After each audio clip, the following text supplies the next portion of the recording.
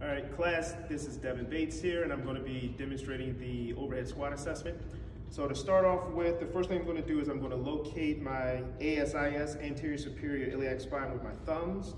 And what I'm going to do is I'm going to point my index finger straight down, and I'm going to line my first and second toe directly underneath my fingers.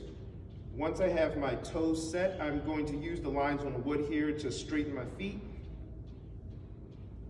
Once my feet are straight, what I'm going to do is I'm going to pelvic rock. So I'm going to posterior tilt, anterior tilt, posterior tilt, and I'm going to find neutral spine.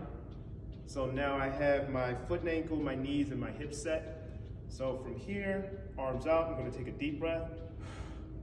Depress the shoulder blades. I'm going to retract the shoulder blades. And here, downward rotate the shoulder blades. And up, and I'm prepared to do my squat from here.